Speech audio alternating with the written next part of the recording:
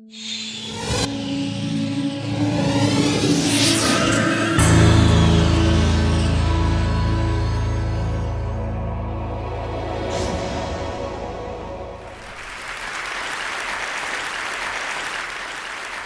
talking to you about the worst form of human rights violation, the third largest organized crime, a $10 billion industry. I'm talking to you about a modern-day slavery. I'd like to tell you the story of these three children, Pranita, Shaheen, and Anjali.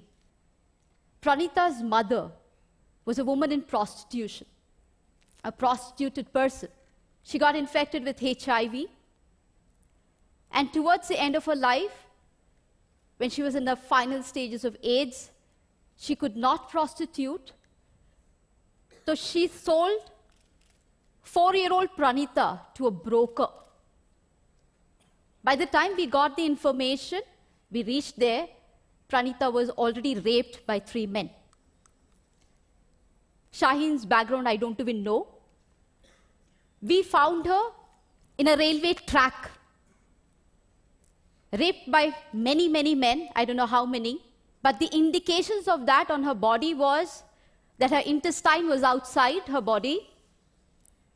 And when we took her to the hospital, she needed 32 stitches to put back her intestine into her body. We still don't know who her parents are, who she is. All that we know that hundreds of men had used her brutally. Anjali's father, a drunkard, sold his child for pornography. You're seeing here images of 3 years, 4-year-olds, and 5-year-old children who have been trafficked for commercial sexual exploitation. In this country and across the globe, hundreds and thousands of children, as young as 3, as young as 4, are sold into sexual slavery. But that's not the only purpose that human beings are sold for. They're sold in the name of adoption, they're sold in the name of organ trade, they're sold in the name of forced labor, camel jockeying, anything, everything. I work on the issue of commercial sexual exploitation, and I tell you stories from there. My own journey to work with these children started as a teenager. I was 15 when I was gang raped by 8 men. I don't remember the rape part of it so much as the anger part of it.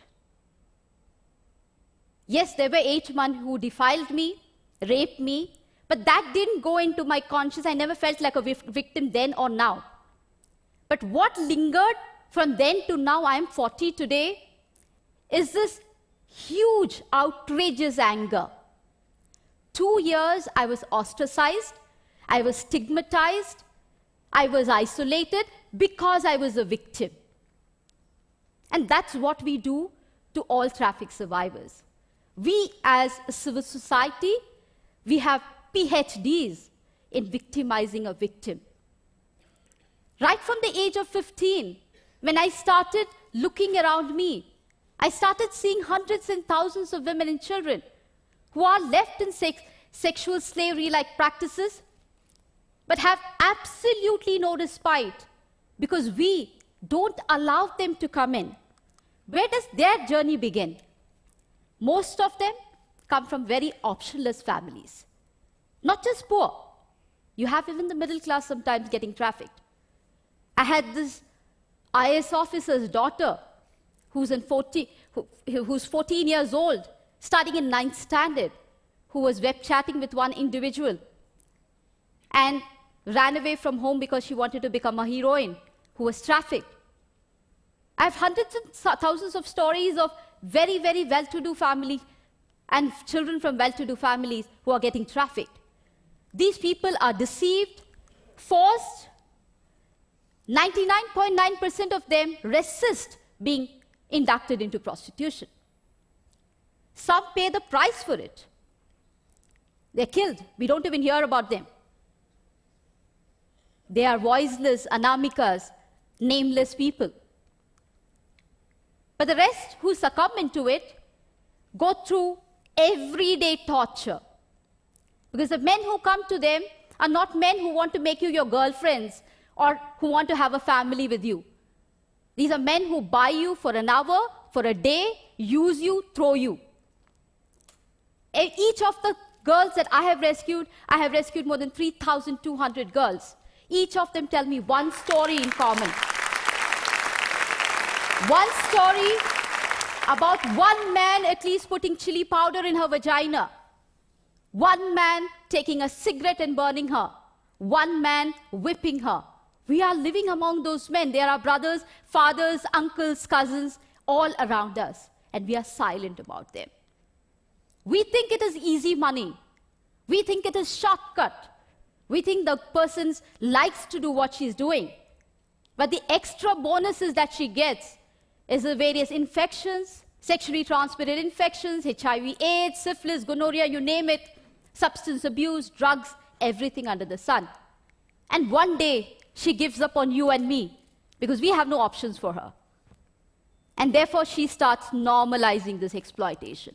She believes, yes, this is it. This is what my destiny is about.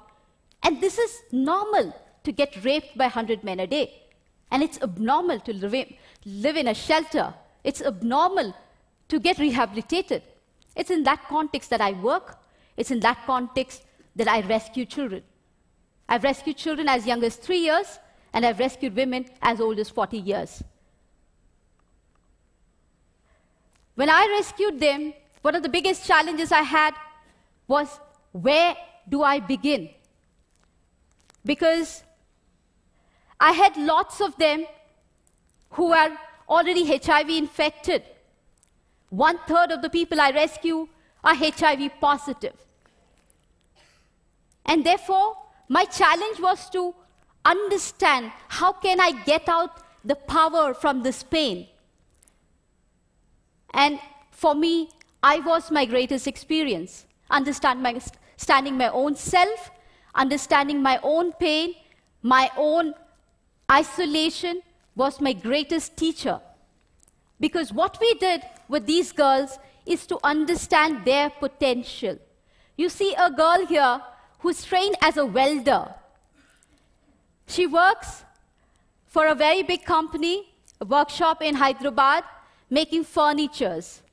She earns around 12,000 rupees. She is an illiterate girl, trained, skilled as a welder. Why welding and why not computers? We felt one of the things that these girls had is immense amount of courage. They did not have any pardas inside their body, hijabs inside themselves. They've crossed the barrier of it. And therefore, they could fight in a male-dominated world very easily and not feel very shy about it. We have trained girls as carpenters, as masons, as security guards, as cab drivers. And each one of them are excelling in their chosen field, gaining confidence, restoring dignity, and building hopes in their own lives. These girls are also working in big construction companies like Ramki Construction as masons, full-time masons. What has been my challenge? My challenge has not been the traffickers who beat me up. I've been beaten up more than 14 times in my life. I can't hear from my right ear. I've lost a staff of mine who was murdered while on a rescue. My biggest challenge is a civil society. It's you and me. My biggest challenge is your blocks to accept these victims as our own. A very supportive friend of mine, a well-wisher of mine, used to give me every month 2,000 rupees for vegetables. When her mother fell sick, she said, Sunitha, you have so much of contacts.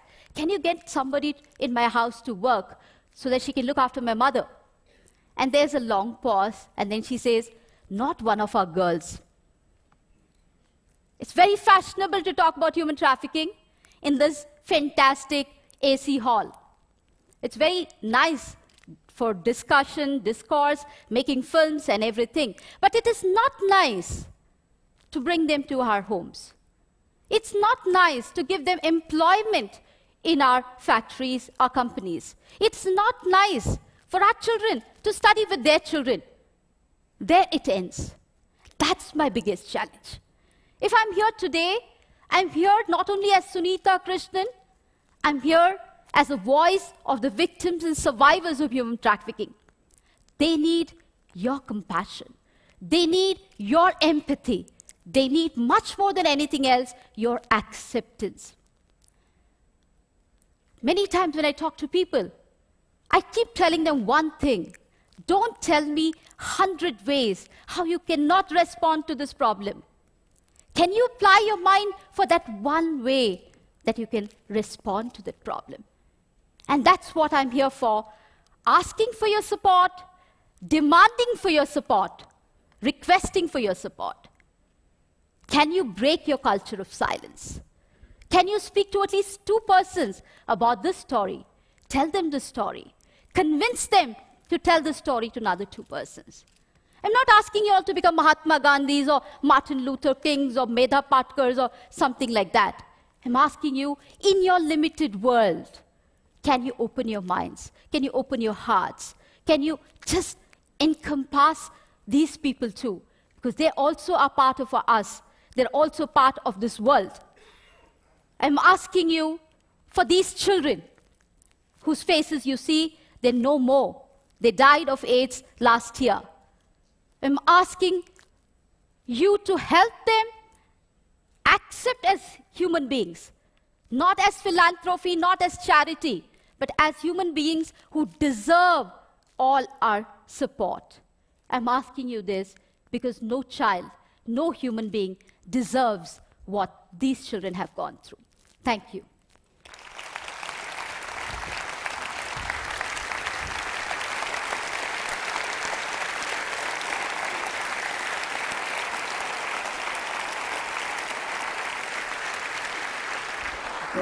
Thank you.